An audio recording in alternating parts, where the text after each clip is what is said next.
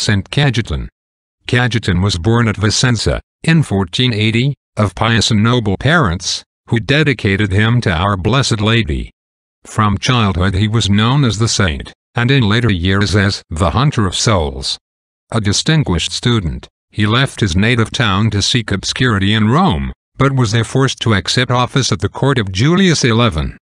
On the death of that pontiff he returned to Vicenza, and disgusted his relatives by joining the confraternity of Saint Jerome, whose members were drawn from the lowest classes.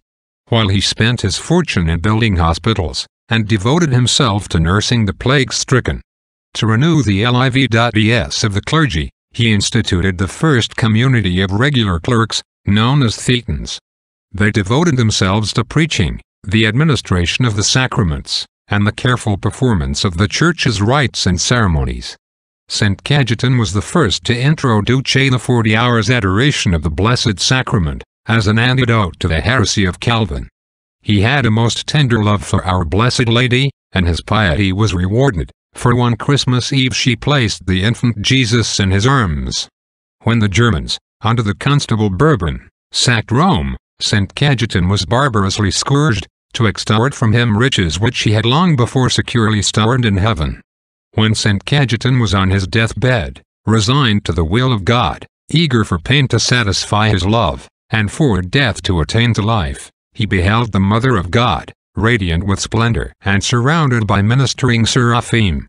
In profound veneration, he said, "Lady, bless me." Mary replied, "Cajetan, receive the blessing of my son, and know that I am here as a reward for the sincerity of your love, and to lead you to paradise."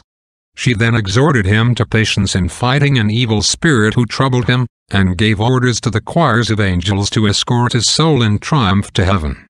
Then, turning her countenance full of majesty and sweetness upon him, she said, "Cajetan, my son calls thee.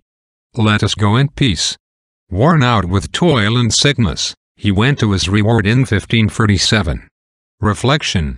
To imitate Saint Cajetan's devotion to Our Blessed Lady, by invoking her aid before every work,